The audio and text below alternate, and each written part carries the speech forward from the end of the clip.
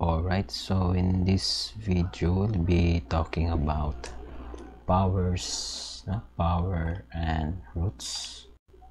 Okay, so you have here power and roots. Okay, so this is a special notation given to numbers in which we could see, and it's very useful to mathematical calculations.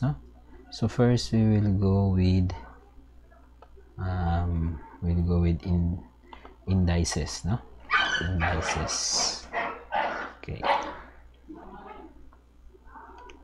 so we have here indices. So this is the plural, so if you will have this one and singular form, that will be index. So this will be index. So the singular for indices is index. So the other term for indices is power. Power, or sometimes we call this one as exponent. Okay, so this notation, for example, if we have a number, example, we multiply 2 by itself 3 times, so we have 2 times 2 times 2. Okay, so 2 times 2 times 2. So the answer for this one is equal to 8. So there is a notation for us here. We could use a notation that 2 is multiplied by itself 3 times, and that is equal to 8.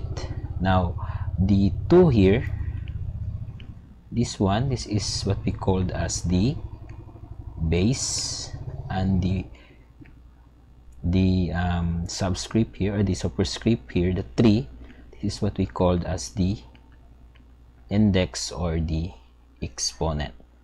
So basically when we say power, so that is to denote only the number of times we multiply a certain number to itself.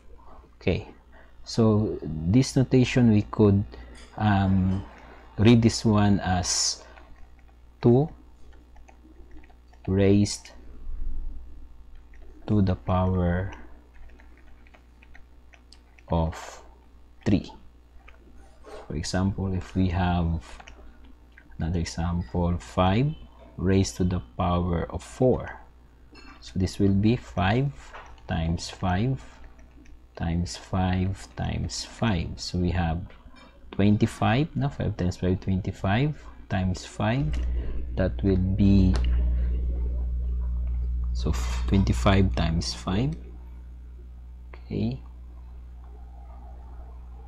so that will be equal to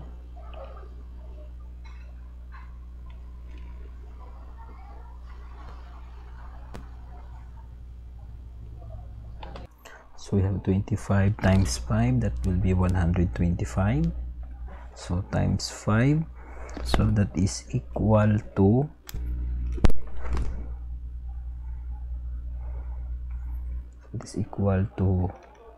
600.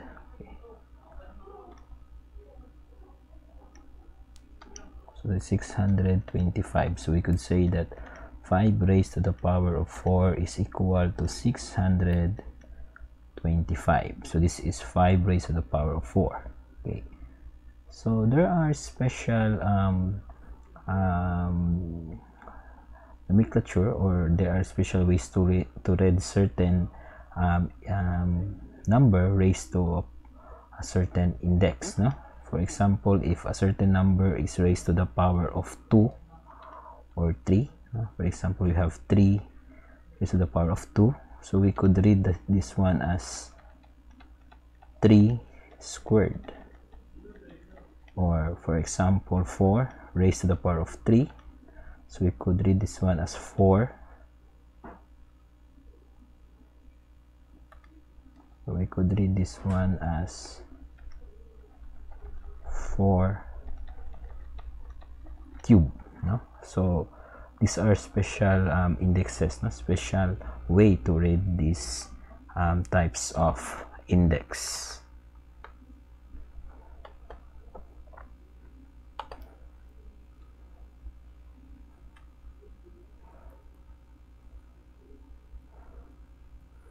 Okay, so let's have some example here. Okay, so we have evaluate 2 raised to the power of 6. This is the first problem. Second one is 3 raised to the power of 4. Okay, so we have letter A, so 2 raised to the power of 6, so that means that we need to multiply 2 by itself 6 times. So we have 6 times 2 times 2 times 2 times 2 times 2. Okay, so we have 2 times 2, that is 4, times 2 16, times 2 32, times 2 64, and so 2 times 2 16, 32, no, 32, 16, 32, then times 2, that is equal to 64. Then we have 3 raised to the power of 4, so it only means that we need to multiply 3 by itself 4 times. We have 3 times 3 times 3 times 3, so we have 3 times 3, that is 9, times 3 27, times 3, so 27 times 3, that is equal to 81. Okay, so what if we are going to reverse the process of the previous example? So for example, this one, change the following to index form. Okay, so we have first here 32, then the second one is 625. Okay, so we will have this one, no? So 32. Okay, 32, so we need to divide 32 by the lowest prime number. So when you say prime number, that is the number that the factor is itself and 1. So for this one, we will try 32 divided by 2. So our prime number now will be our base, so this will be equal to 16. Then we divide itself by 2, so 8 divide 2, 4 divide 2, this is equal to 2. So we count how many times the 2 here appear in our solutions. We have 1 2 3 4 5, so our base is 2 raised to the power of 5. Then we go to 625. Okay, for letter B. So if you're going to divide this one by 2, so we'll have a remainder. So we go to the next prime number, so that is 3. So we're going to divide that one by 3, then still we will have a prime number, so the answer will be 288.33. Then we proceed to another prime number, which is equal to 5. 625 divided by 5, that will be 125. Then we divide again by 5, so this will be 25. Then we divide again by 5, and this is equal to 5. So our base is 5, and the number of times it appears in our solution, so we have 1 2 3 4, so 5 raised to the power of 4. So this will be our answer for letter A, and this will be our answer for letter B.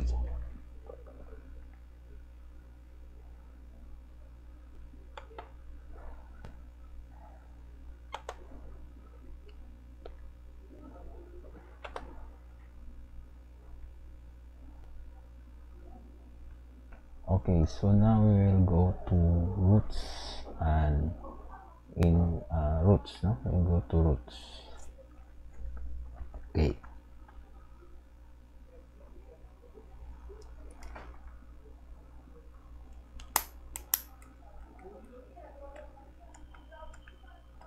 So we have here roots. Okay, so roots is another notation to show that a number is being multiplied by itself, no, in a certain number of times. So it is the exact opposite of index, no, or power. So if we are going to change, for example, just like we did in the previous examples, we have 36 divide, we change this one into index form, so we will have the answer for this one as 2 raised to the power of 5, no?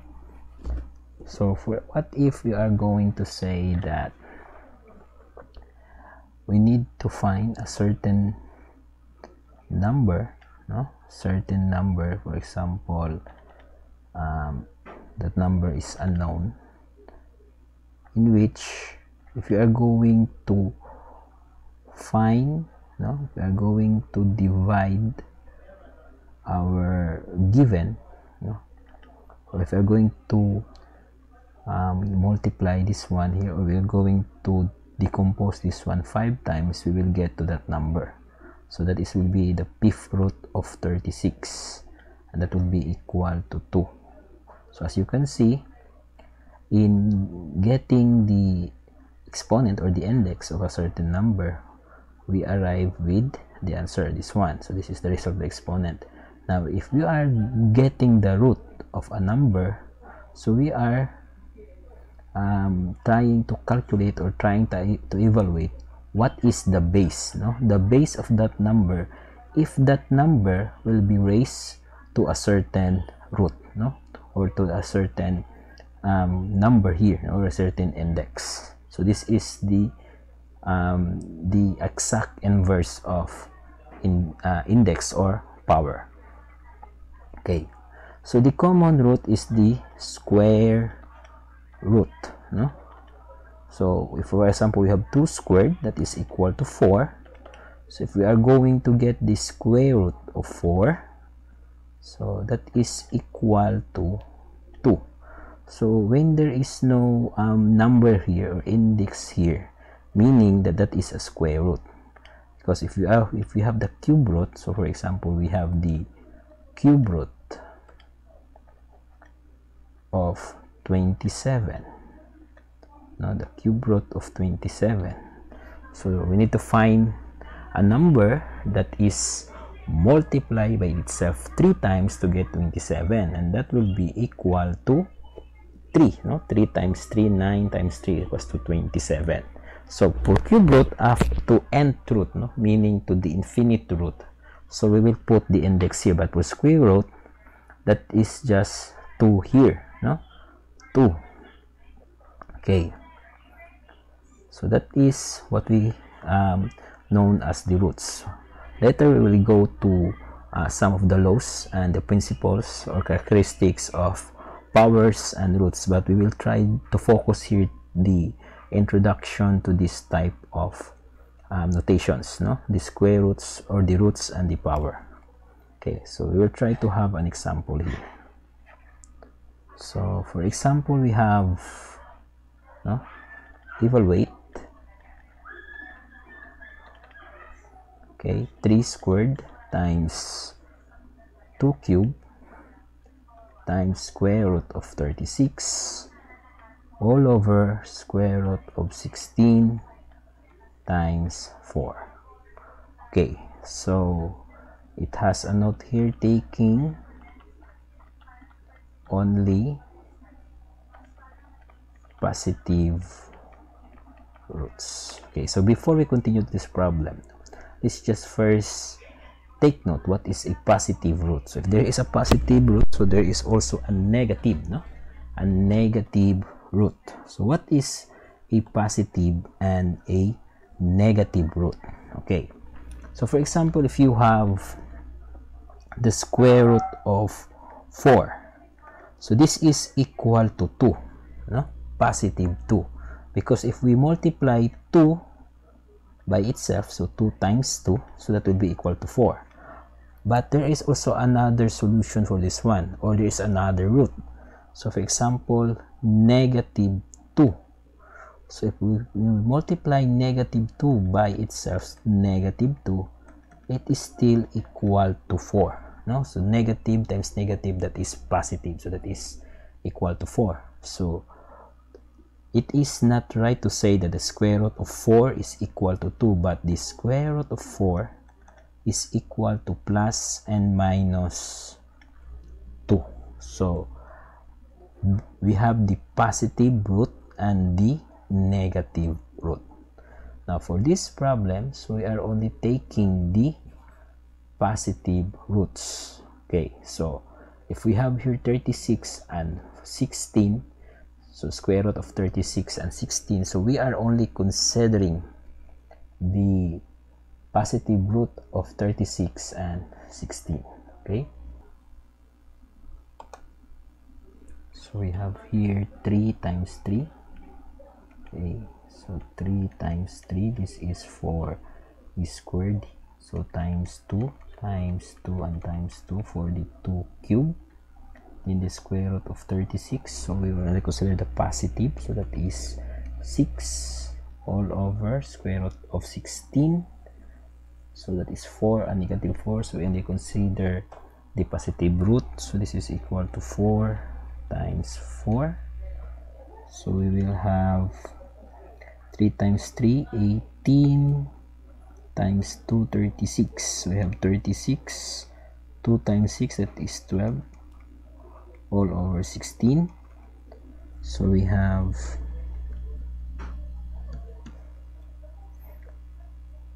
36 times 12, so that is equal to 432. So 432 all over 16, so 432 divided by 16, this will be equal to 27. Okay, so the process here is somewhat tedious, no? So longer. So we could use cancellation, no? So we could cancel our certain part of our solution, so that we could arrive at the answer on a much shorter way, no? So maybe we'll do that here, no, in this part of our screen.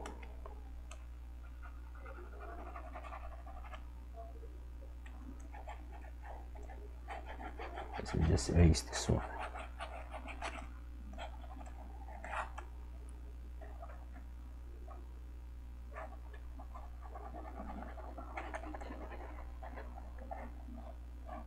Okay, so we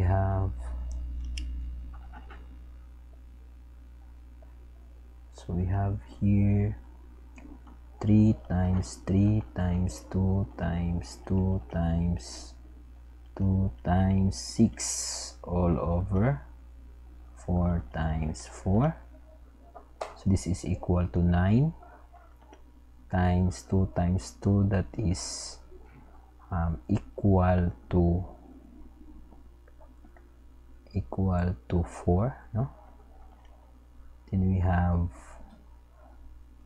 times 2, so that is equal to 8. So we could have this one here as 8, no? So we write the one as 8 times 6 all over 4 times 4, no? Then we could cancel this one, so we will left here with 2, and this will be 4. So we'll end up with 9 times 2 times 6 all over 4, no? All over 4. So we will evaluate this one. This will be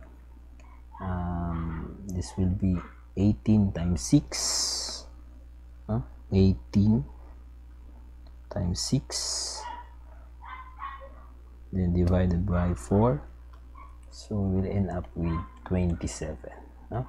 So same answer, but we use cancellation method, no? So our values are much smaller compared to this other solution. Okay,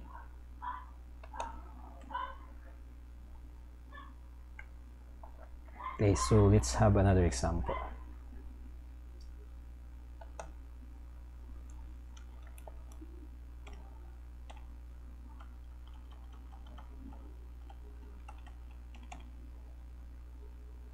Evaluate.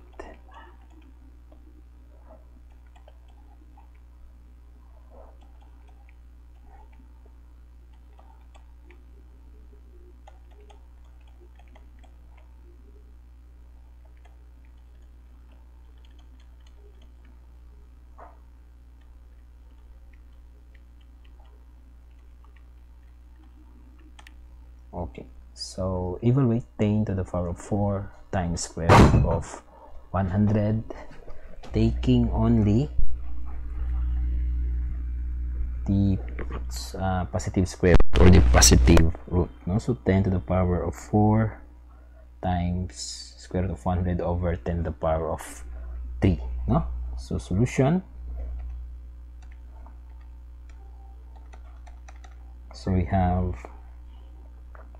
10 to the power of 4, that will be 10 times 10 times 10 times 10, and the square root of 100, the positive root of that one is 10, so times 10 all over, so 10 to the power of 3, that will be 10 times 10 times 10, no? So by cancellations, we could cancel 10 here, then this one, this is also can be cancelled, so we'll end up with 10 times 10 over, so this will be all 1, so over 1, so 10 times 10 divided by 1, that will be 100 divided 1, or equal to 100, and that will be our answer for this problem.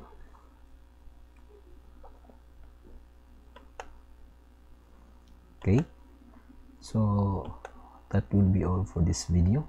So I hope you understand something, and as always, enjoy learning.